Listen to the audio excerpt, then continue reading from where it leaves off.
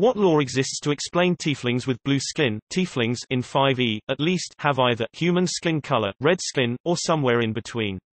I think 4e changed how tieflings look between 2/3, 3.5e and 5e, standardizing the red skin, Asmodeus look, but I believe that the tiefling skin color has always been within this range from the little I know of the previous editions. From the 5e tiefling player race description, Infernal Bloodline section, PHB, p. 42, the skin tones cover the full range of human coloration, but also include various shades of red. The official art I've seen of tieflings in 5e, and, again, the little I've seen of previous editions backs this up, showing mostly red tieflings. However, from Tiefling Variant Sidebar Sword Coast Adventurer's Guide, p. 118, rather than having the physical characteristics described in the player's handbook, choose 1d4+1 following features: small horns, fangs or sharp teeth, a forked tongue, cat-like eyes, 6 fingers on each hand, goat-like legs, cloven hoofs, a forked tail, leathery or scaly skin, red or dark blue skin, cast no shadow or reflection, exude a smell of brimstone, so there is a rule here that allows tieflings to have blue skin.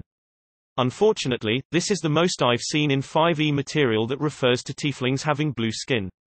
I have not been able to find any lore presented in 5e materials that might explain why a tiefling might have blue skin. What lore exists to explain why a tiefling might have blue skin as opposed to the more usual red or human skin color? I've heard some people, online and IRL, say that it relates to the different bloodlines as per the options presented in Mordenkainen's Tome of Foes, but reading that section of that book, it doesn't mention skin color at all, so I'm not sure where this interpretation came from, but it doesn't appear to be raw, official. I'm looking for official lore, ideally from 5e, but lore from previous editions is welcome too. I'm guessing AD&D 2e Planescape stuff might shed some light on this. I'm looking for lore from any official setting, but if that's not specific enough, let's say Forgotten Realms. The reason I'm reluctant to commit to a specific setting is because, as I understand it, all settings are technically part of the Planescape multiverse. Someone can correct me in the comments if I've misinterpreted that. Related, https://rpg.stackexchange.com/q/14470735259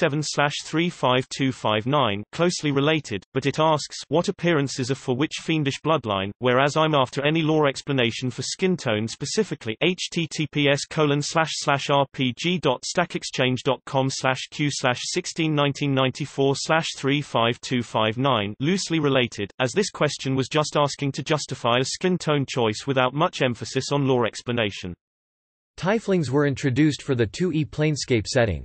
While the original campaign setting does not give any detailed information about their appearance.